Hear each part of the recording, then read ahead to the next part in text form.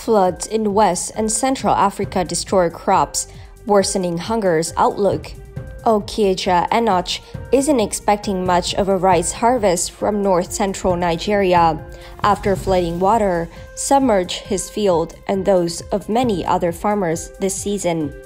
Many in Benue State, known as the country's food basket, now find themselves in an unusual position of looking for seedling in preparation for next year's farming season, at a time when they should be harvesting the current crop. The kind of suffering we are passing through is terrible, Enoch said of the flood, now Nigeria's worst in more than a decade after killing more than 600 people and forcing 1.3 million to flee their homes. Above average rainfall and devastating flood have affected 5 million people this year in 19 countries across West and Central Africa, according to a UN World Food Programme situation report. In Chad, the nation's government this week declared a state of emergency after flood affected more than 1 million people there.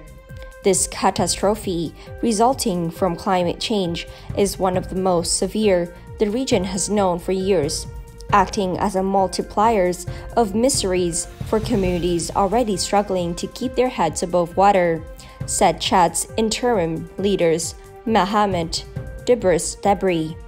The disaster has now worsened the fate of the Central African nation.